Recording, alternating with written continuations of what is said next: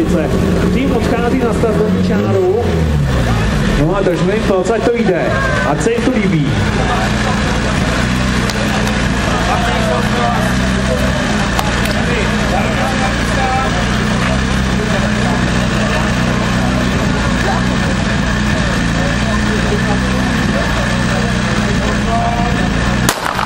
A máme rozběhnuto, tým je na dráze, Václav měl být na koši, takže teď už se tam pere s košem značky Flíder. Takže reklamička, Josef na náběru, Petr na stroji, Daniel měl být na bečkách, no jak tak vidím. Míša je na pravém proudu, takže tam máme jednu členku tohoto týmu, ženu, která doplňuje na pravém proudu. Teď jsem se toho všiml, jak tady kolem proběhla. No a máme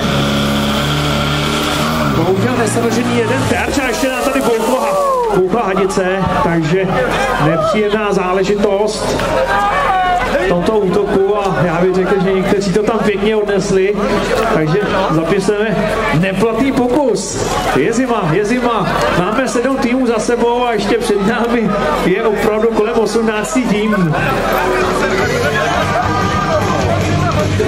Bude to náročné, rychle dovnitř, rychle usknout. Ještě, že tady máme to kulturní středisko a tam se můžete sledovat i dnešní záběry ze základny. A jo, o tom to je tento sport. Bohužel, když prasné hadice, já jsem čekal, kdy to přijde a přišlo nám to u 7. dňu. No, obrovská děvčata jsou pěkně zvrná. To mezi námi, já vám to teda vůbec nezávidím, ale já tu stojím taky celou dobu. Já si to taky vychutnával. Startovní číslo jsou Italia, takže tým okresu Domažlice, já myslím, že teď bude úplně do tuhého, protože začínají týmy, který mají ambice na ty nejlepší umístění.